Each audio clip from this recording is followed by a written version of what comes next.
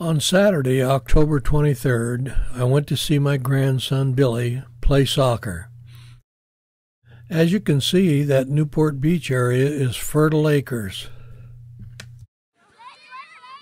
Because the team has so many players in his age group, Billy had to sit out the first quarter.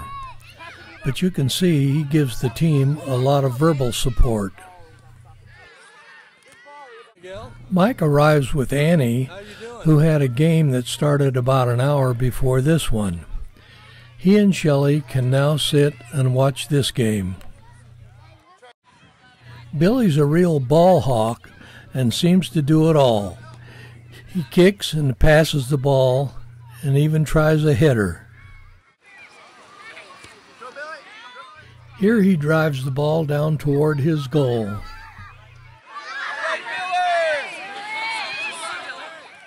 The green team has to kick the ball out of bounds to stop this drive.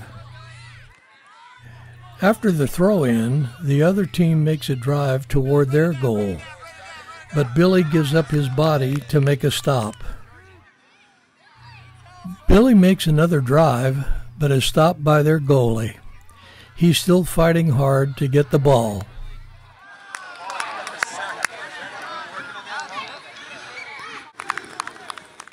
At halftime, he gets a well-deserved drink of water and some orange quarters to boost his energy. Brother John uses halftime to tell Terry and Peter Pitches about the moves he makes as a goalie for his rollerblade hockey team.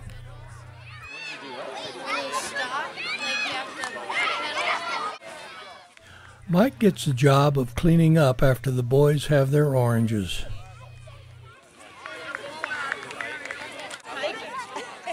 During halftime, the coach informs Billy that he's going to play goalie for the next quarter.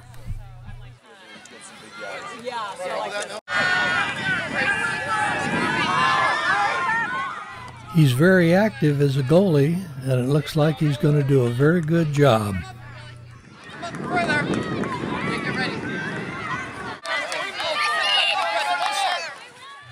I think the boys are ready for the game to be over, and so was I. My recliner at home was calling me.